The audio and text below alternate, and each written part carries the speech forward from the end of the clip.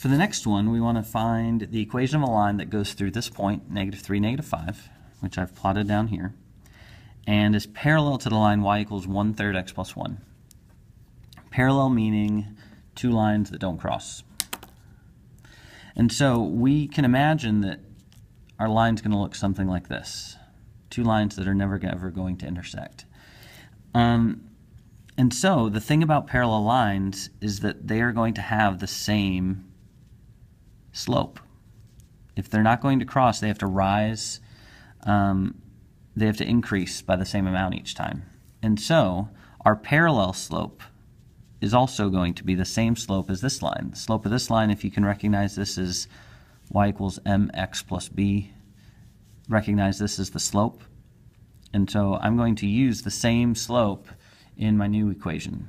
Now, it might not go through the same y-intercept, and so we're going to have to find a new one.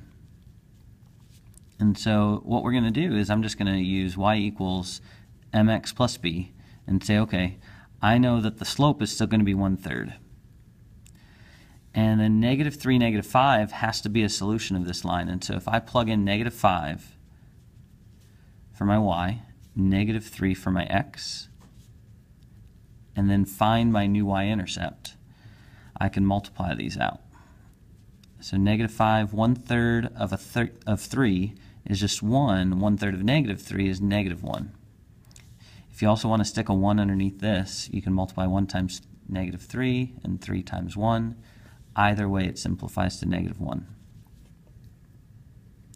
If you add your 1, you get -4 equals your b.